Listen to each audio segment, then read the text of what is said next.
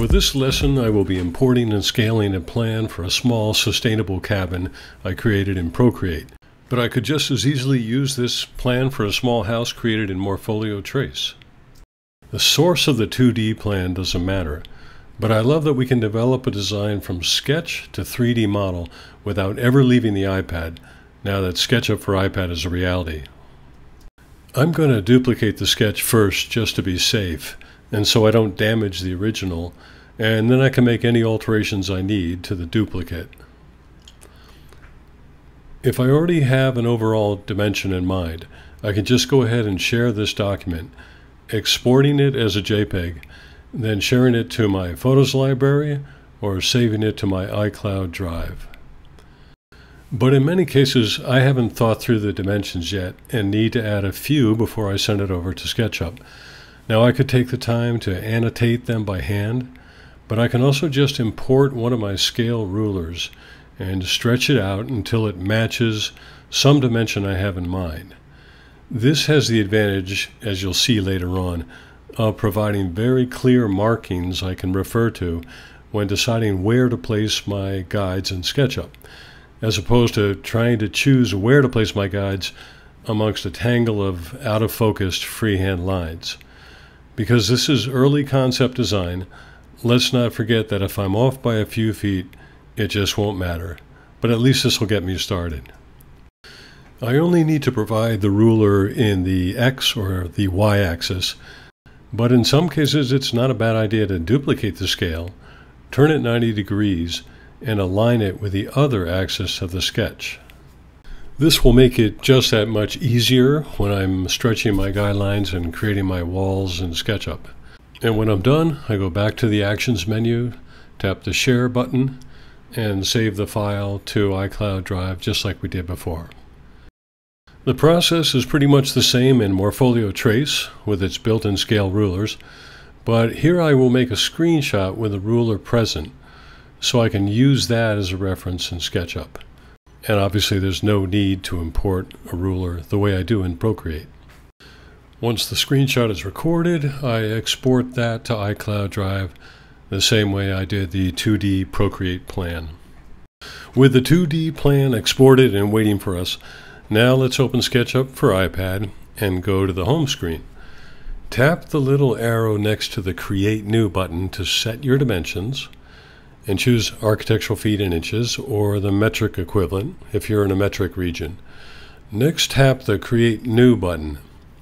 When your workspace opens up, tap the gear settings icon and make sure that Just Draw is engaged in pencil mode, because we will be doing most of our lessons with only the pencil. After the grid and the scale figure appear, take a minute to rotate the image with a single finger or use two fingers to pinch, zoom, and pan across the screen so you have lots of space above and to the right of the scale figure. Don't worry about exactly how much right now, just enough to place an image and make it stick with plenty of room to spare around the edges. Now tap the three dots at the bottom of the left side toolbar and locate the Insert Image icon at the top right. Tap the icon, then tap Use as Image Object. Then tap Browse Files, tap the file you want. Then when the dialog box closes, tap the point of the pencil on the origin, and while gently holding down the tip of the pencil, move diagonally away from the origin until the plan fills the workspace. This takes some getting used to, but let's practice it now a bunch of times. Tap the Add Image tool. Tap Use as Image Object, tap Browse Files, tap the file you want, tap the origin and pull it diagonally away across the workspace until it fills the workspace. When the image is large enough, and remember it doesn't have to be anywhere near the actual scale yet, lift the pencil and your image will be successfully inserted into SketchUp. Before we scale up the plan, let's look at some other ways to navigate around. In the three-dot menu, go to the Orbit tool, and notice that you can rotate with only your pencil. Now try the Pan tool, and the same thing. No fingers needed. Now you can just do it all with the pencil. Finally, let's try the magnifying glass tool, the zoom tool. And this one is great. You just go up or down on the screen. Back to the pan, back to the zoom, up and down on the screen, back to the pan.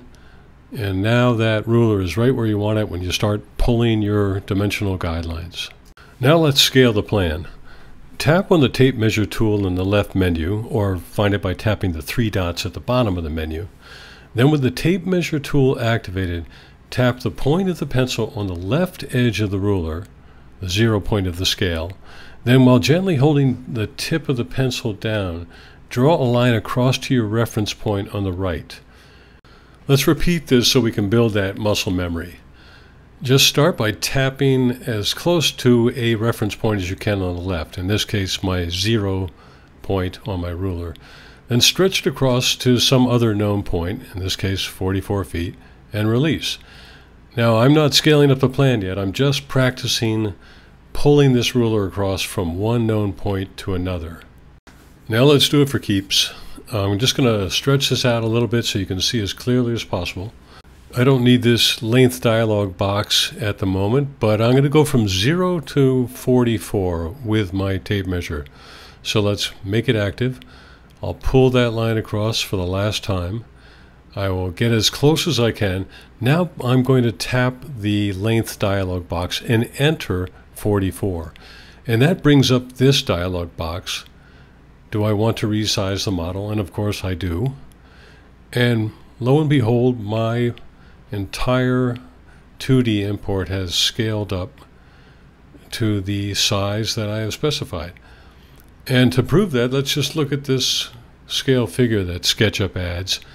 I'll use the select tool way up there. I'll tap on him and I will pull him over to the ruler.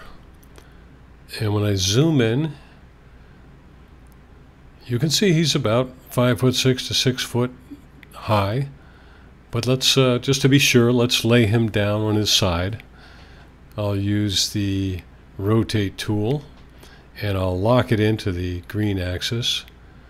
Tap, extend, and pull him down, and sure enough, just about 5 feet 6, 5 feet 8, something like that.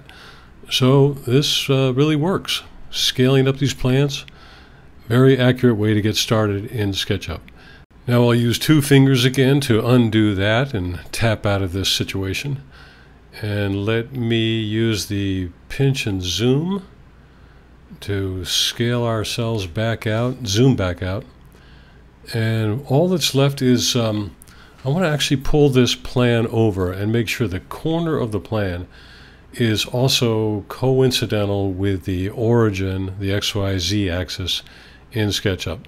So I'm going to activate the plan and then press the move tool and pull that corner of the house right over until, in my best guess, the exterior face of that wall, and maybe you can see a little better the left side of that scale ruler, which I aligned with the wall originally, is now right there at the green axis.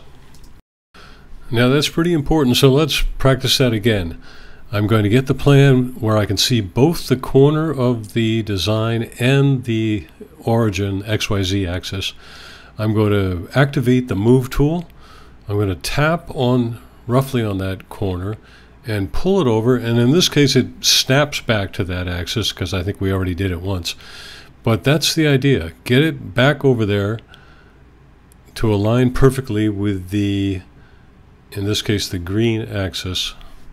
And if I now come in here with the zoom tool and let's pan over a little bit, I really want you to see, get a good view of this, how that freehand plan plus that imported scale really is just spot on there on that origin of the XYZ axis in SketchUp.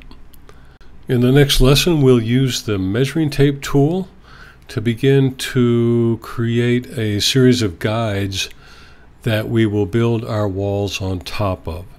In other words, instead of trying to build each wall on top of these fuzzy freehand lines of mine, we're going to stretch guides out to precise dimensions.